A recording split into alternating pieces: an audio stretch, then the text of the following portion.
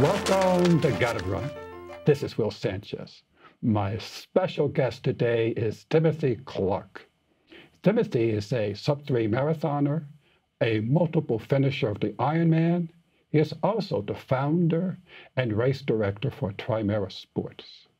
He also hosts his own podcast called Personal Record. But his full-time gig is being a member of New York City's fire department. I'm honored to have Timothy as my guest. Thank you very much for having me, Will. My gosh, you do it all. I try to stay busy. I was wondering about the podcast. Primarily, you interview endurance runners, or endurance athletes, I should say, mostly runners, occasional triathletes, because you have your feet in both worlds. Yes, I do. Yeah. And there's so many podcasts. I was just wondering, geez, how many podcasts are there that are sports related? And there seems to be, if not dozens, maybe hundreds. There's a lot. And I remember I had a guest here, Roger Robinson, the historian, and he was taken aback that there's an actual show, a TV show about running, because in his experience, there are very, very few TV shows. I know there are a couple in Canada. There might be a few out in the rest of the country. But podcasts is very, very different. So tell us, how did you start the podcast and why? I'm a big fan of podcasts in general, of all variety, whether they are sports related or otherwise. I just enjoy listening to them. I listen to them a lot, when I'm sitting on the trainer, riding a bike or out on a run or something. And it just had been an idea bouncing around in my head for years that I think it'd be a cool idea to interview New York City athletes and just friends of mine that I've gotten to know over the years and just kind of pick their brains and ask them questions that I might not otherwise get a chance to ask them. Literally the day after the New York City Marathon in 2017, I had some time in my hands and I started researching. How do you do a podcast? How do you upload a podcast? How do you get it onto iTunes? What equipment do you need? What software do you need? And this was a multi-month, just hours spent online just researching how this all worked. And finally, at the end of 2017, by December, I think I had my first episode out. Interesting. So it's not a quick thing to do it over the weekend. You decide. You can do it over the weekend, but if you want to do it right, I think it takes some time, it takes some research. Oh, okay. So what's the best piece of equipment that you need to do a podcast? Probably a computer. A computer? Yeah. I mean, you need your microphones, everything really. At the end of the day, it all comes into play. But the computer, in terms of editing software, uploading it, storing all the data, quality mics are important, mic stands, some sort of interface to get the mic, to get the audio into the computer. It all comes into play, but I wouldn't be able to do anything without the computer. Okay. And when you researched, did they recommend a specific kind of mics? There's so many different kinds. There's, different kinds of sound collection, and you got to worry about room noise. You got to worry about things you never worried about, like humming and different frequencies. You don't have to worry about lighting, the flickering. That's not really. I do record my interviews usually on a GoPro, so I do have actual video recordings of almost all my interviews. But you're right. It's a lot easier to work with audio than it is with video. That's a rabbit hole you can go down in terms of getting into the microphones. You can use something as simple as iPhone headphones, which I've done in the past. You can spend thousands of dollars on microphones, which I haven't done. But if you spend anywhere between $50 and $100 on a microphone, you can get a decent quality sound. Now, do you need two, one for yourself and one for the guest? Yes. Okay. Now, for my show, I like to have my guest here with me. In terms of audio, can you do it long distance? Or? I've done both. Yeah, I can record via Skype. Which creates its own issues. There's you need good quality internet connections at both ends. You're relying on the guest's understanding of audio and what sounds are going on inside their own room.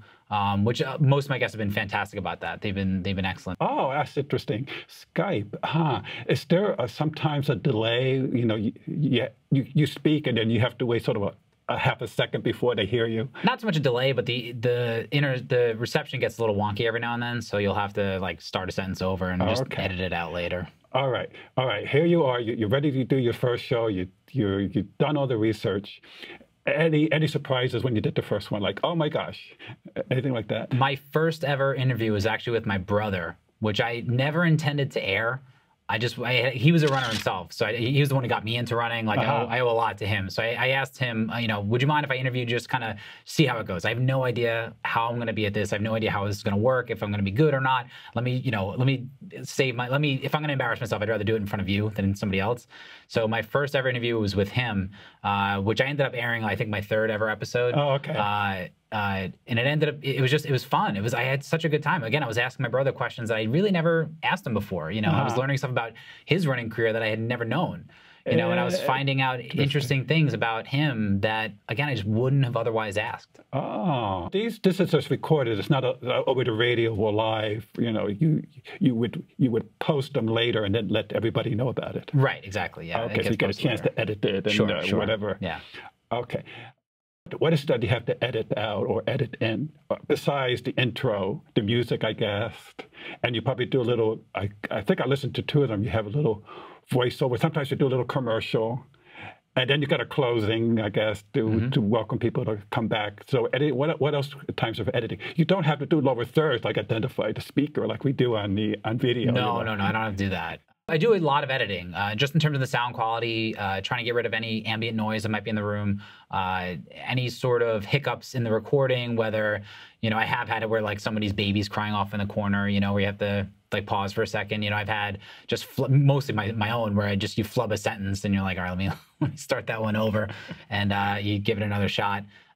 Sometimes I have to edit just for length. I try not to let my episodes go more than an hour. Ideally, like 45 minutes. But if the conversation's engaging and gripping, then I have no problem letting it go longer. Okay. Is there a limitation on the 45 minutes? It's just because of you don't want to lose your audience? Yeah, I just don't think anyone wants to hear me talk about running for more than 45 minutes. So I try to keep it interesting. Okay, so you got a sweet spot of 35, 45 minutes, exactly. Something like that, unless it's really engaging. Oh, great. So I think you've done about 27 in the last, was that year and a half? That's about a year, coming up on a year now, yeah. Oh my gosh. So that's like averaging like 2 a month? 2 a month, about that, yeah. A lot of work. So which one was the most memorable for any reason? They've all been memorable for one reason or another. Speaking with Matt Long, who was a New York City firefighter, which is near and dear to my heart, speaking with him about he had a traumatic accident. He was run over by a bus and battled back to run the New York City Marathon and then do the Lake Placid Ironman. To hear him tell his story of just survival was amazing. I interviewed Jeff Smith, who was the 2-time winner of the Boston Marathon, 1984 and 85, which is just humbling to speak with a runner of that caliber, like he was in the Olympics, and just hear how humble of a guy that he can be. Sarah Crouch, who is a contributor to the Personal Record podcast, is a professional runner who just finished top American in Chicago this past weekend. Really? Yeah, she's a fantastic runner, an amazing rider, and somebody that has been contributing to the podcast. Does that mean she's been more than once on the show? She was a guest on the show, but she also contributes what I call personal recordings, where I have Sarah Crouch and Allison Goldstein, who's another contributor. They're both prolific writers. I have them read their blog posts that they've written. And so they'll just read off an article, just an essay about whatever it is. Oh, okay. So that'll be a podcast in itself? Right. Interesting. And how long would those little reading go? 5 to 10 minutes or so. Oh, okay. So you got these moments.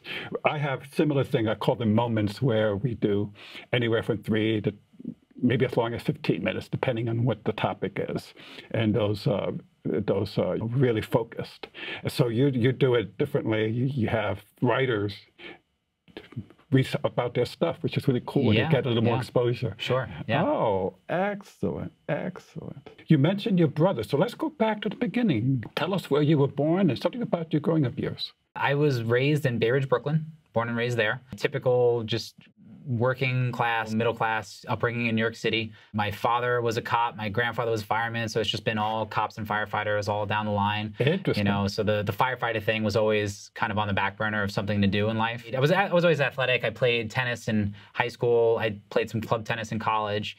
But then post-college, I spent some time living in Colorado and, ended up moving back home, and I was bartending, and I just didn't really have any sort of structure.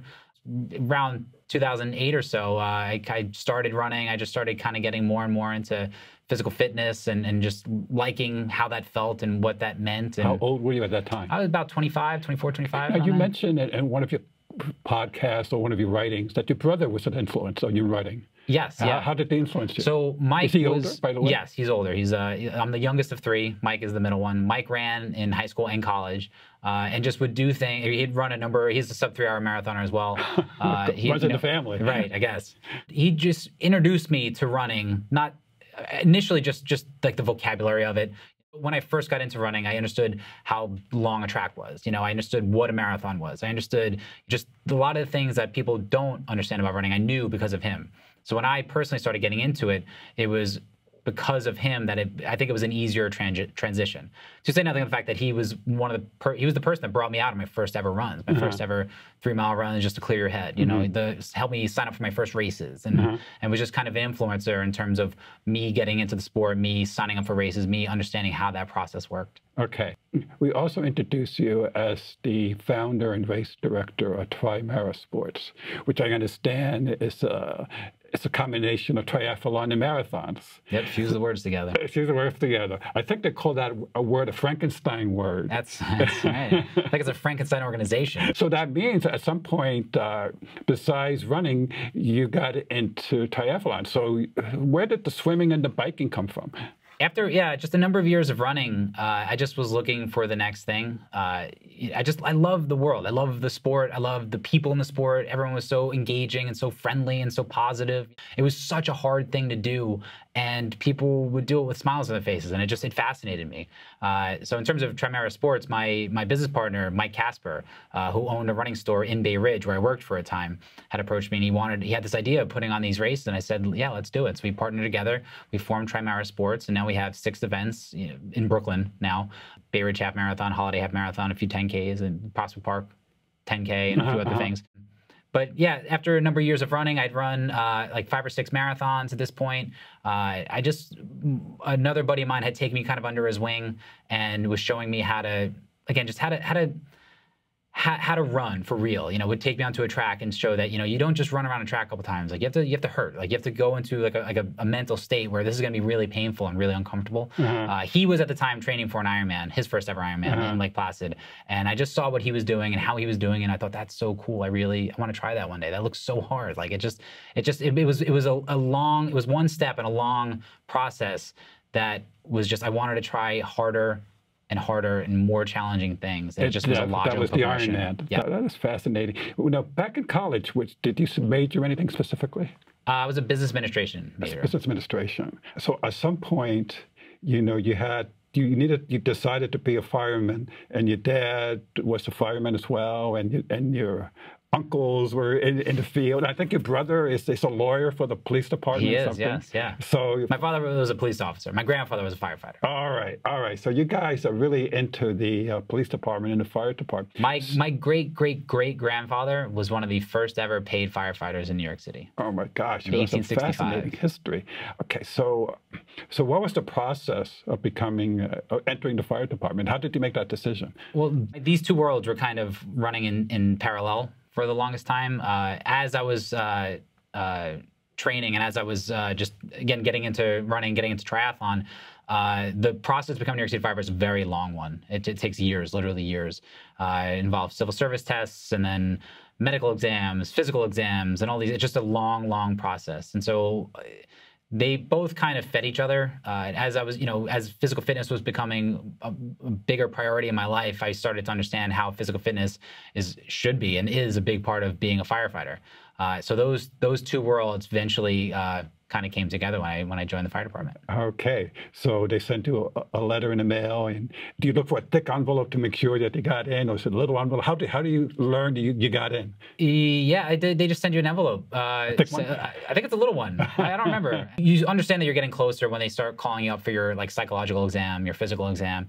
So you understand that they're working their names down this list, and so your number's coming up. So I guess the whole family showed up when you got your assignment, or what is it? Do you get a medal, not a medal, but a badge? Or yeah, I mean, you go through. We did 4 months in the academy, so you go to the New York City Fire Academy out on Randall's Island, which is a pretty intense process. A lot of physical fitness, a lot of again, just things that I enjoyed. And also just teaching you how to be a firefighter, how to run, just how to put out fires. Which is a lot more complicated than I think people realize. Well, we've seen the movies. We know it's just like that draft.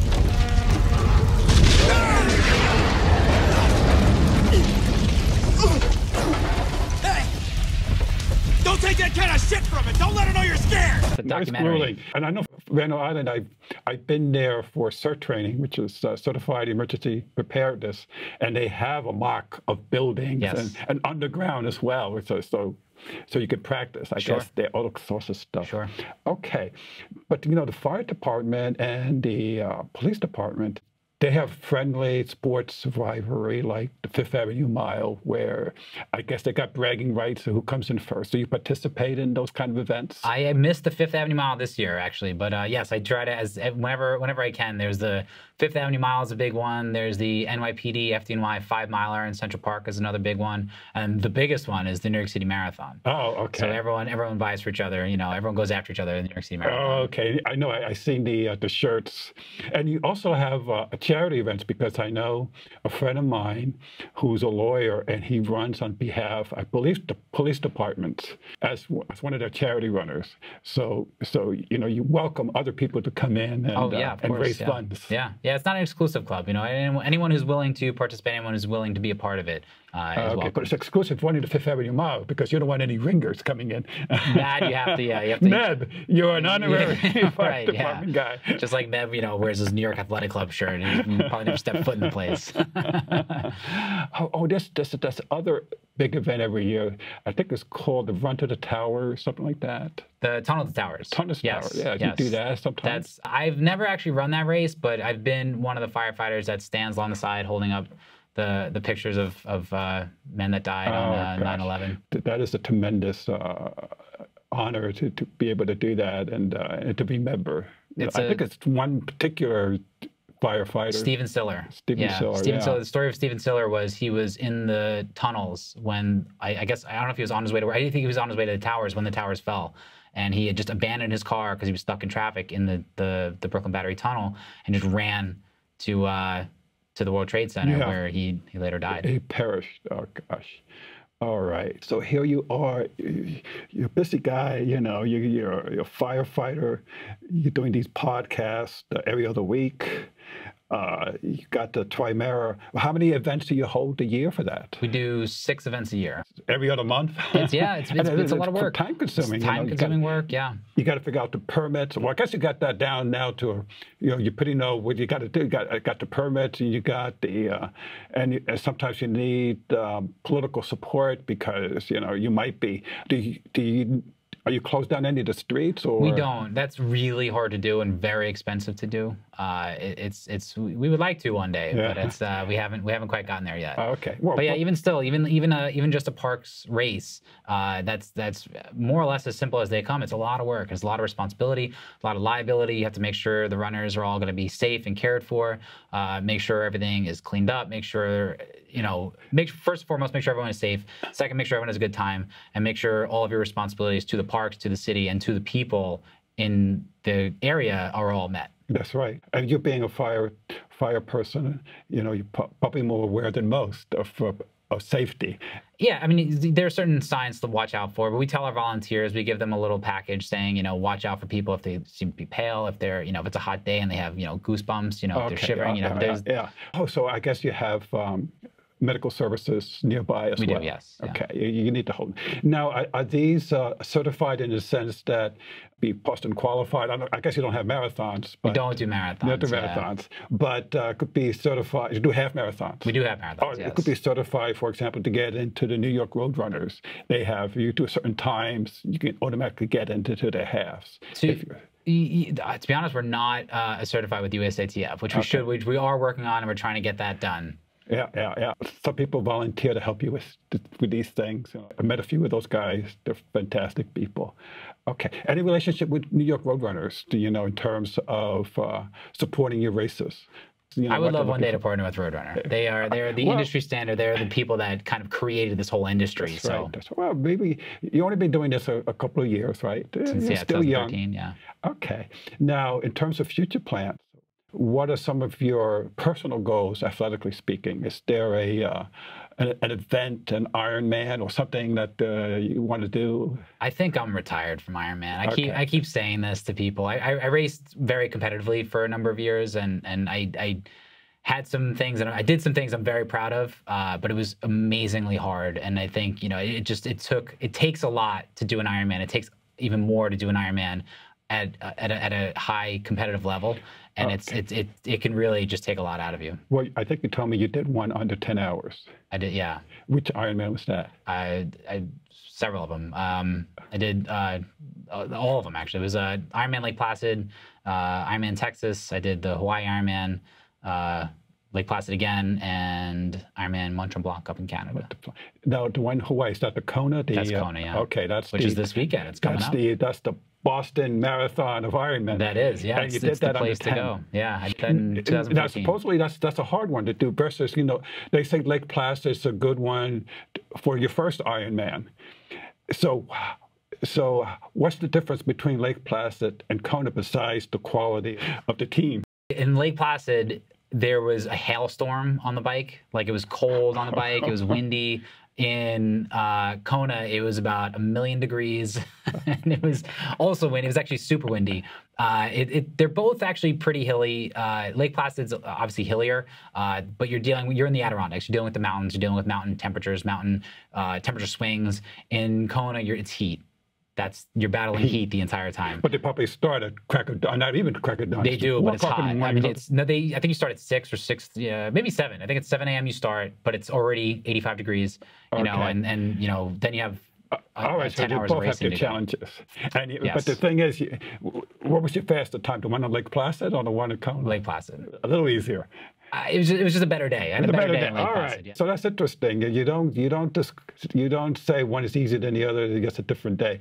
But would you agree then? I was told if you're going to do your first Ironman, Lake Placid is the one to consider. Lake Placid's a good one to start. I love Lake Placid. It was the best day of my life. I did it in July of 2014. Everything worked out for me. I had a great day. The community in Lake Placid is fantastic. They really come around to support the race. It's a very spectator-friendly sport, because it's multiple loops, so your friends and family can all kind of stay in more or less one spot and see you a number of times. The course is gorgeous, if you can handle the multiple loop thing, which I don't mind. Oh, okay. There's some minuses there. If you're, there are flatter races out there. It's a tough one. Okay. All right. But with Kona, you got to be invited. You just can't apply to it. You know, you got to have a certified time, probably 10 hours or less. I don't know. They do it by placement. So it's depending on, in your age group, it depends on the race, but you might be first, second, third, fourth place in your age group, depending on how many slots they're allotting to that race, then you can qualify. Excellent. Okay. And then in terms of your podcast, is there somebody you're dying to interview that you really want to do either the next one or the future podcast? I've been emailing Peter Chacha from New York Roadrunner. I've been trying to send him some messages. I would love to speak with him and just pick his brain about New York Roadrunner and the history behind it, his history, and there's any number of people out there I would love to speak with. Okay. Shalane Flanagan is another one. Shalane Flanagan. Gwen Jorgensen. I think he's going to run again in New York. I think, I would imagine. Yeah. Gwen Jorgensen, she ran Chicago, but she was disappointed in the time. I didn't get the whole story on her, but she ran New York and she wasn't entirely pleased with her result. I think it was Chicago. It was Chicago, yeah. Yeah. So we'll be interested to learn that story because she had an interesting background. She's coming from she's coming from field and track. I'm not sure. Yeah. Well, she was coming from triathlon. She won the gold medal in triathlon. Okay. I knew there was something unique about her, a unique twist. Yeah. Okay. Is there anything else you want to say? If there's anyone out there who's looking to get into running, who's looking to get into triathlon or any of these endurance sports, I highly recommend it. It really helped shape who I am and helped shape my approach toward literally everything.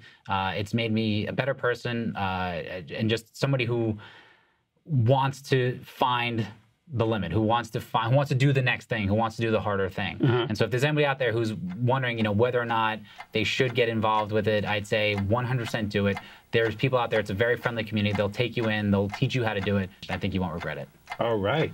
On that note, just do it. Thank you so much for coming in. Thank you very much, Will. I appreciate it. It was a good time.